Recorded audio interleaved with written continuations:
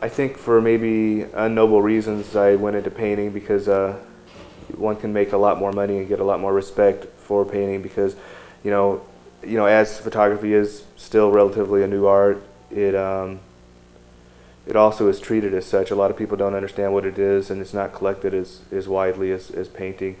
And there's a question of originality. It's like, well, how many are you going to make? You made a negative, and you can make 1 million of them. Although, the reality of it is the editions in photography are generally much smaller than standard print editions. But anyway, I didn't want to spend my life, fighting to make photography, a legitimate art. I mean, I know it's accepted, on some levels, but I just didn't want to, take that battle because I'm more interested in creation than trying to, make a place for my creation. So I went into painting, but I carried a lot of the baggage from my photography period into the painting. So there's huge influences, which actually I think doing all those years of photography, it actually enabled me to create very quickly create my own turf in painting because I had all this background of photography where everybody else that was going into painting had a background of painting and drawing. So I had a background of drawing and photography. So I got to bring something new to painting, and the paintings that ended up launching me and giving me a reputation and stuff were my pop paintings. And the reason I decided to do pop art was, well, basically I thought, oh, I live in New York City, and my life is this kind of, it's all about culture. And like if I lived in Colorado, say, I would paint mountains because that's my environment, that's my surroundings. But here, I live in the middle of the media. I watch TV basically for 12 hours a day, and read magazines. And the only thing I really have to look at, my mountains are these big buildings, and they're all covered with posters and a lot, which are basically all these people trying to get my attention and everyone else's attention. Like come to my show, come to my concert, watch my TV thing.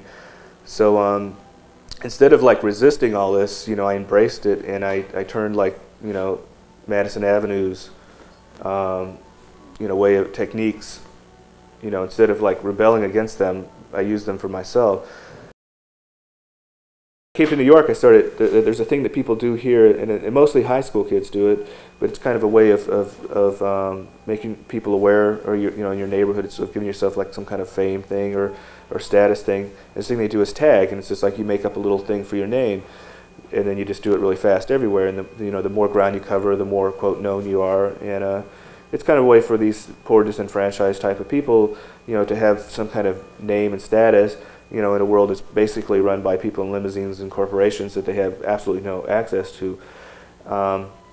So I really liked the idea of that. So I also came up with my own tag, and I wanted to come up with something that I could do. Of course, it's something that you have to do very fast, but I wasn't, interested in writing my name. I thought maybe my tag would be more of some kind of message that, would be positive. And what I came up with was these two amphibians, embracing, and they become a heart. So it's kind of a symbol, like, of course, a symbol of, obviously of love, but also of evolution and evolution of thought, I was thinking, because, well, to me, an amphibian represents an evolution thing. They're born as basically a fish or a tadpole type of thing, and they actually go through a stage of the evolutionary process and become, land creatures with legs and everything. So my little amphibians, sometimes they're just little teardrop fish type of things, and then sometimes they're full-fledged lizard-looking things. So that's something I played around with on the streets. I think street art is a big plus. Okay, I think because what it does is it gets. First of all, it's something that anybody who has a desire to do it, they'll do it. They can do it. Okay, and you'll see, you walk around, like sometimes I walk around in Soho because there's a lot of it in Soho, and I like to look around. And when I was painting the dogs a few years ago, I would see stuff that was really good, really like unbelievable. And 6 months after I'd see it on the street, I would see its influence in the galleries. Okay, and it made me realize that this is basically, it's not the the art world is like they're trying to make it palatable for somebody else, for something else.